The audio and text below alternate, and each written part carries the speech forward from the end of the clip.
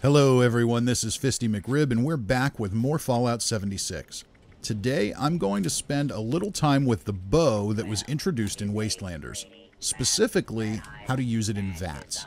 Since it came out, I've seen and heard a lot of complaints around the community about how it doesn't work in VATS. At first, I just assumed this to be true, that it was bugged. Then I decided to spend a little time with it and found that I was able to get it to work extremely well in VATS. So well that it's become one of my favorite weapons to use. The conclusion I came to is that while there may in fact be a few bugs related to using the bow in VATS, the real issue most people are likely having is that it takes a bit of practice and rhythm to land your shots consistently. It also seems much more reliant on high perception than other weapons when it comes to accuracy.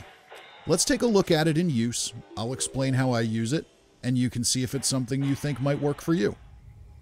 I thought a good place to get us started would be the Line in the Sand event. We get a pretty dense field of not too tanky enemies, so they should be good to showcase on. And before I got here, the funny thing is I've played around with the bow in VATS quite a bit. I was extremely confident in how this was going to work. So confident, in fact, that I went ahead and changed my perk setup. I don't normally use the Gun Fu perk, but I thought it would be kind of cool if I could show this off with Gun Fu.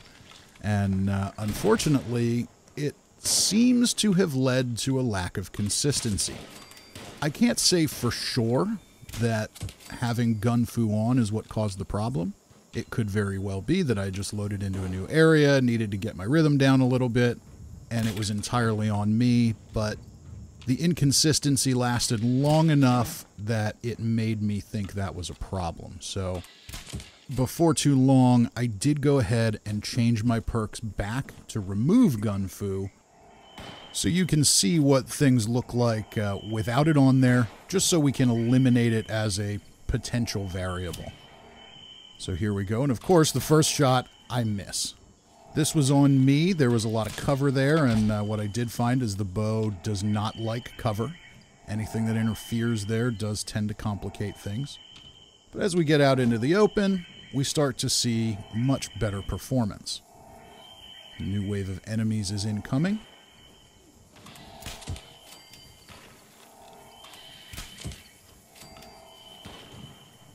And we'll see that even at a long distance, we don't miss. Been very, very consistent. Has a few little quirks about it that we'll go over. But by and large, once you get the hang of it, it works extremely well. So when I say once you get the hang of it, what does that mean? Well, there's a few quirks with the bow in VATS. There are a few things that just don't work. And there are a few things that really do. The key to the whole thing is you need to draw first and have that arrow completely drawn. You'll notice when it's completely drawn, it wobbles just a bit. Once it's completely drawn, that's when you hit VATS, and when you hit it, you release almost immediately. Remember that a 95% chance is not a 100% chance, so you will occasionally miss, and that's okay. But I found once things are set up right and we get the rhythm down, it works extremely well, and it's a lot of fun at events like this. So here we draw, VATS, release. Draw, VATS, release. Draw, VATS, and release. Once you get the rhythm down, you have a feel for it, and you don't have to watch it as much. We can clearly see that using the bow in VATS is absolutely a viable choice with a little bit of practice. Let's skip ahead a little. And here's another shot at a distance. A few more popping up on the radar. A lot of distance there. I couldn't even see that target. But we're drawn. We VATS and release. And you can see basically what I do in events like this, in areas like this, is I just move with the bow drawn. That way there's no challenge, there's no difficulty to remember to keep it drawn. If you try to move without it drawn, and then draw and fire, you'll find that that just complicates things for you. So there you have that jump VATS shot that everybody likes to do. Works beautifully with the bow. And we can see that since we removed the Gun Fu perk, this has been incredibly consistent, even at long distances, targets that we can't really even see. Now here, I'm about to get overconfident. I think I have my target. I jump by VATS, I shoot, but there was nothing to VATS because it was behind a tree trunk. So there we go. No problem. Can't really blame VATS on my own overconfidence. And we'll jump ahead to a few more kills here. You can see, draw, VATS, release. Draw. VATS, release. It works like a charm.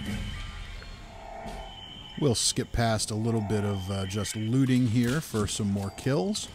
And we can see again, draw, VATS, release. Works very consistently. Now the other thing I'm doing here, and you'll notice this the whole time, I don't stop moving. That's my normal play style. I have tried it while standing still, and it seems to still work okay. That whole routine of being drawn, then VATS, and immediately release. But I feel like it's not as consistent. I could be wrong about that. It could simply be that it's out of the ordinary for me. So if you prefer to stay stationary, I'd encourage you to try it. But if you find that the results aren't as reliable, then maybe move just a bit more. Now, at this event, there are usually Scorch Beasts that attack and we need to take down. There was one flying around, but in this case, I opted not to engage. This is a weakness when using the bow. I have noticed consistently when targeting anything that is above me that it's extremely unreliable in VATS.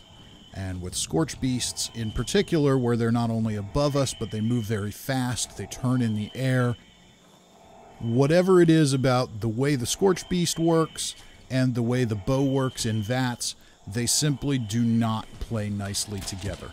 It's not to say that it's impossible to get your hits, and to do it, you would use the same principle.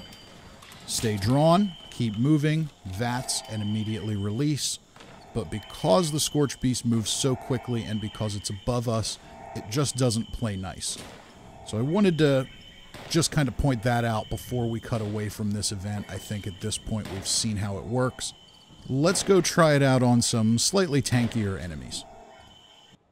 So here we arrive at West Tech, home of some high-level super mutants, and we'll see what I was talking about as we target something above our head. Our first shot is going to miss.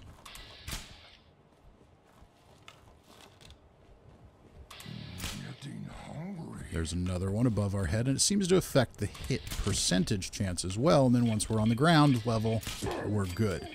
Even though VATS bugged out and didn't do damage there. But we can see the same technique works. Now we're moving. We got a little closer. I think that counteracted the angle.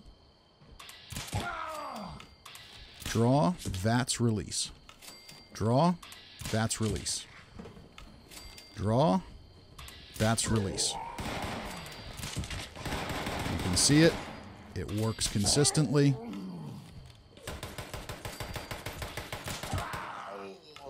And I know, at least for myself, I have a lot of fun with it.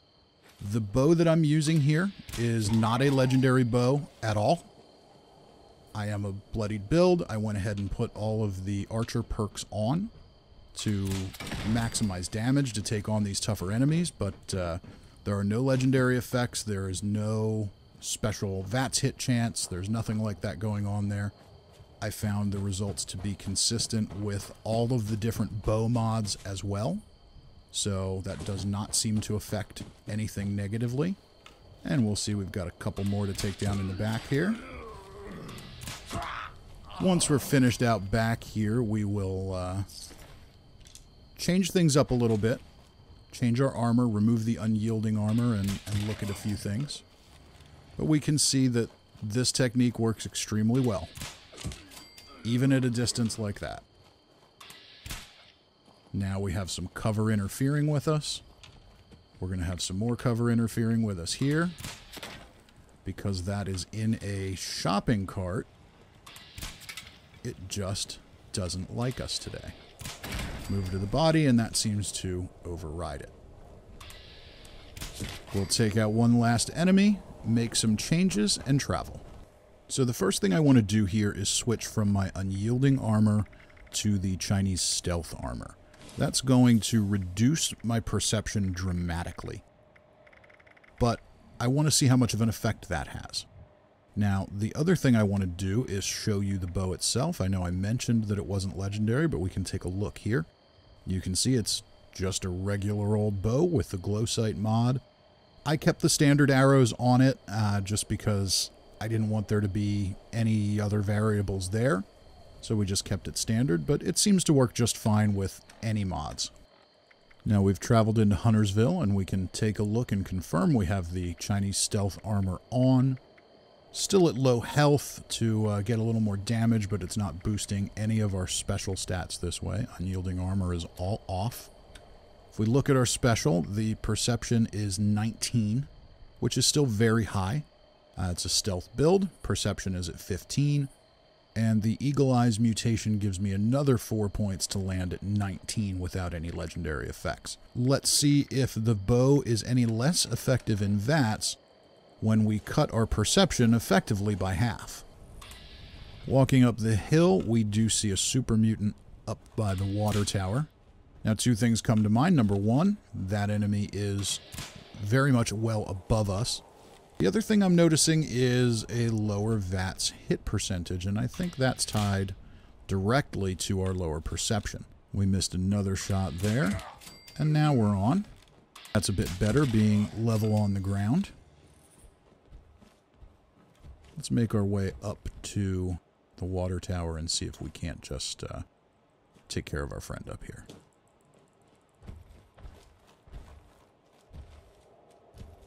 We're going to get close. And there you could see again a lower hit percentage based on our lower perception. But we did hit the target. We'll sneak through town a little bit more. Making our way up to the square, where we'll encounter a few more enemies at ground level. And again, I'm noticing lower hit percentage, but still fairly consistent performance as far as how often the weapon hits. In my own experimentation off camera, I did find that using the Chinese stealth suit made it a bit more challenging to get the rhythm down, because I'm unable to see the tip of the arrow wobbling. That makes it a little more difficult, and I think sometimes I'm selecting VATS too early. I think I'm seeing some of that here as I got a little frustrated. There we go. But that could also be our reduced hit chance due to the lower perception. It could also be a factor that VATS tends to like the face when you target the head. So it could very well be an issue there. That's pretty good.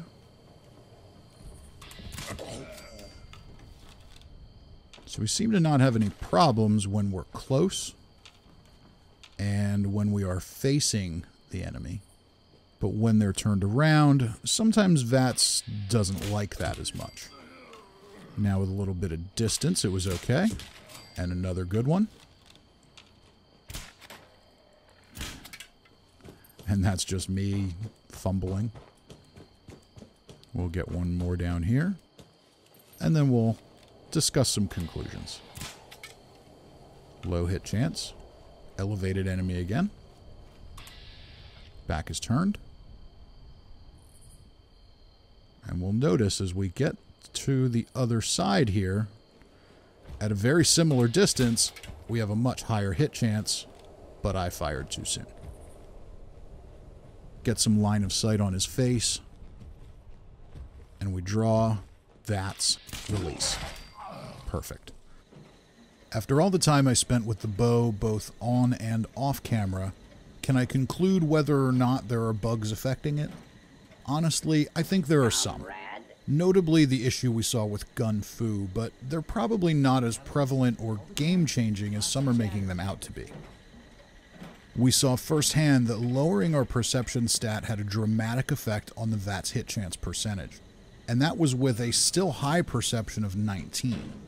Is it possible that that's a bug in and of itself? Possibly. Maybe we're penalized a bit too much for lowered perception in this case, and perhaps that's unintentional. Personally, I don't think that's a bug. I think that's just how the weapon works. Even if it is a bug, it's how it works at the moment, so if we want to use bows in VATS, we just have to deal with it. The key to success is the technique. Draw completely, stay moving, select your target in VATS, and almost immediately release. Whether it's intended or not, I personally like having a bit of a mechanical challenge to using the weapon this way. It makes VATS less of an aimbot and more of a tool that requires dedicated skills to use properly. As such, it's made the bow one of my favorite weapons to use in Fallout 76. That's going to be it for today. I hope you found this video informative, and I hope you can use these tips to your advantage. As always, if you did, please go ahead and leave a like, share it with a friend, and most importantly, subscribe so you don't miss any of my Fallout 76 videos going forward.